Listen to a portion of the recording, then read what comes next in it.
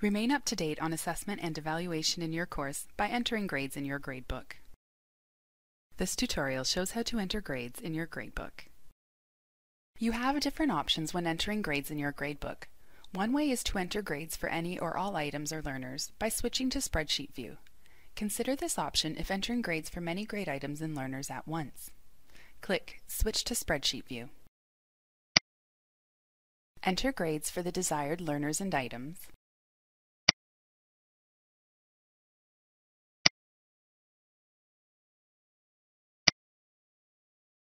And click Save. Note: saved grades are shared with learners. The grades are saved. Click Switch to Standard View to return to the standard view of your gradebook. In the standard view, you have the option to view additional icons, such as View Submission and View Discussion Posts, as well as view the grade scheme.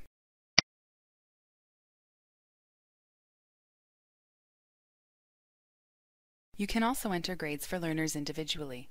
This can be helpful if receiving multiple late submissions by one learner. Click the learner's name and enter the learner's grade for the desired grade item. Or you can enter grades for the learner for each grade item.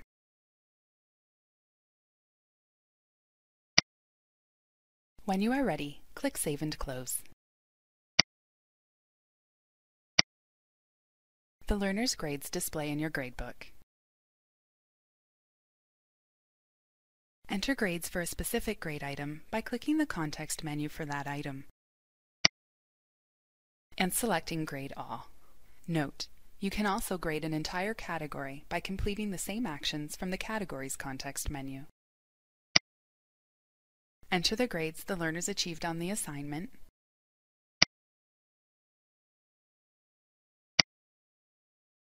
and when you're ready, click Save and Close.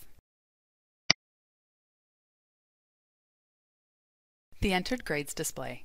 Note: if you have associated a grade item with a course activity, such as a discussion, Dropbox, or quiz, you can also grade the activity right in that tool, and then publish the grades to your gradebook. Remain up to date on assessment and evaluation in your course by entering grades in your gradebook.